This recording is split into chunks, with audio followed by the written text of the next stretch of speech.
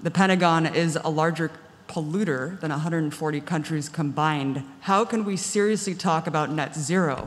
House Speaker Nancy Pelosi faced one of the toughest and most relevant questions that she has likely ever been asked. This at the UN Climate Change Conference, where Abby Martin of the Empire Files raised the issue of the military's impact on the climate crisis. Check this out. Wait a minute, I want a woman, a woman.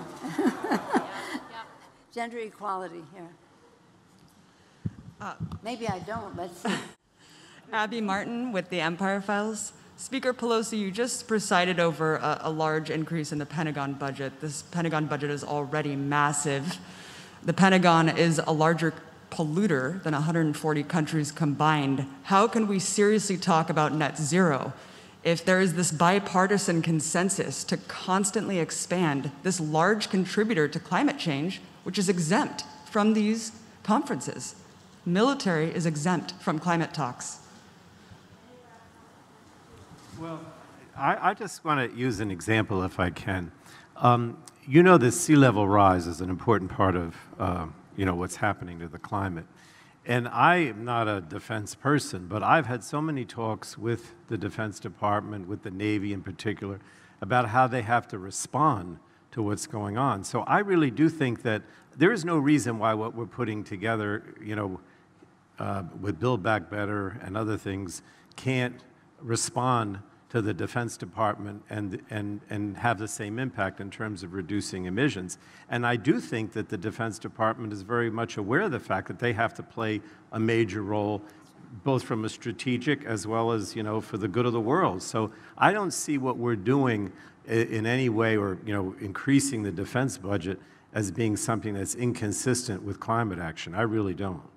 And may I just add that the national security advisors all tell us that the climate crisis is a national security matter. It is, of course, a health matter for our children, the water they drink, the air they breathe, etc. It is a jobs issue between good, clean technologies being the future of our workforce and the training for all of that. It is a national security issue because of the all of the conditions that climate crisis produces. I won't go into all of them, but they are cause for migration, conflict over habitat and resources, and again, a security challenge globally. And then the fourth, of course, the moral issue that we need to pass on this planet to future generations in a responsible way. Now, recognizing what you said, we recognize that as well. And a big user of fuel.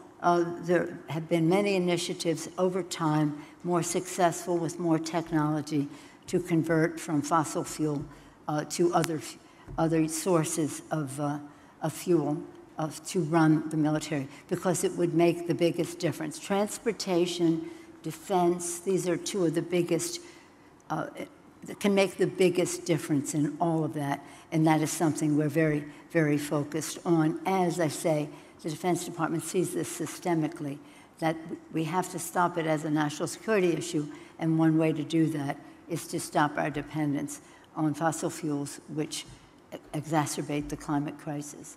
With that, I thank you all for being here. Unfortunately, they're telling us they have to clean the room. I didn't know about that. Oh, they have to clean the room. They have to clean the room. I'm not surprised. After the amount of shit that came out of your mouth, I'm sure they have to clean the room. You will never see a member of the Washington press ask a question that tough or that relevant. Amazing work here from Abby Martin and the Empire Files. She has to go to, Empire Files have to go to frickin' Scotland to be able to get the press credentials needed to ask a U.S. lawmaker questions. U.S. journalists have to go to Scotland to ask a U.S. lawmaker a question. How ridiculous is that? Because they don't want people like Abby Martin in the room. They don't want these relevant questions that actually matter to people and that are tough, and they have no good answer for this. So we'll get to their responses in a second here. But first I want to mention just how funny it was that Nancy Pelosi intentionally picks a woman. I want a woman, and then you see her maybe kind of regret it when she says, maybe I don't. I'm not sure if she recognized Abby Martin in the Empire Files, but clearly there, Abby asking one of the toughest questions that I think Pelosi's ever been asked. And you saw they have no real answer for that. I mean, they completely avoided the point about how the U.S. military is exempt from these climate talks. They didn't even mention that. Like, if they actually were serious about reducing carbon emissions from the military, then you would involve them in the talks. They would be a part of that discussion. But there's a reason they are exempt from those talks. Now, first, I want to go to Frank Pallone here. So he says, and this is such a ridiculous quote. He says an increased defense budget is not inconsistent with reducing emissions. Really? Despite all the data. How can you possibly say that? It's just, I think that's going to be one of those quotes where, you know, even the mainstream press looks back on in 20 years at just how ridiculous that response was. Of course, the defense budget, an increased defense budget, is inconsistent with reducing emissions. Obviously it is, and I'll get to more data on that in a second here. But Pelosi also, then she goes on and says that climate crisis is a national security matter. Yes, it is, which is why you need to reduce emissions, which is all the more reason to not increase the military budget. Again, a lot of this just verbal diarrhea. They have no real response to this question because it's exactly on point. The only real response is to reduce the military budget. So let me get to a couple of studies here that have looked into this. First, I'll link to both of these below the video, as well as the conversation article that I'll reference in a second. But here, Brown University has a study on this: Pentagon fuel use, climate change, and the cost of war. There's another one from, this was published in the Royal Geographical Society, Hidden Carbon Costs of Everywhere War. And the authors of this study went on to write this piece in the conversation saying, greenhouse gas emission accounting usually focuses on how much energy and fuel civilians use. But recent work, including our own, shows that the U.S. military is one of the largest polluters in history, consuming more liquid fuels and emitting more climate-changing gases than most medium-sized countries. If the U.S. military were a country, its fuel usage alone would make it the 47th largest emitter of greenhouse gases in the world, sitting between Peru and Portugal.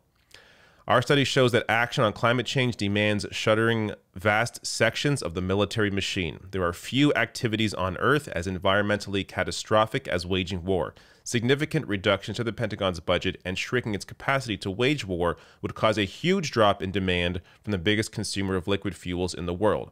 It does no good tinkering around the edges of the war machine's environmental impact. The money spent procuring and distributing fuel across the U.S. empire could instead be spent as a peace dividend, helping to fund a Green New Deal in whatever form it may take. There are no shortage of policy priorities that could use a funding bump. Any of these options would be better than fueling one of the largest military forces in history. So I like here how they even go on to discuss where that money could be going. They could be, the U.S. empire, instead of waging war across the world, could be using that money to fund Green New Deals all across the world, reducing emissions, moving to renewable energies. But instead, it's all about the constant waging of war, which, of course, has a massive impact on the climate crisis, sitting between Portugal and Peru, if it were a country alone, the military alone. So absolutely insane how much fossil fuel use the military engages in, and that they are not a part of that conversation when it comes to reducing emissions. Just ridiculous. But it's great to see this question get asked. And again, all the credit in the world here to Ab Martin and the Empire Files. I'll link to their page below the video. They do incredible work. Check them out.